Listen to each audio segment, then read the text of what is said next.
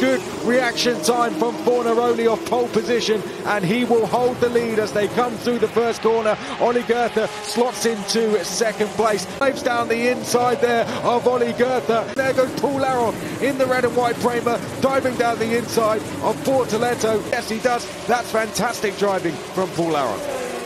Oh, that's one of the Van Amersfoort cars that has come to a stop, unfortunately.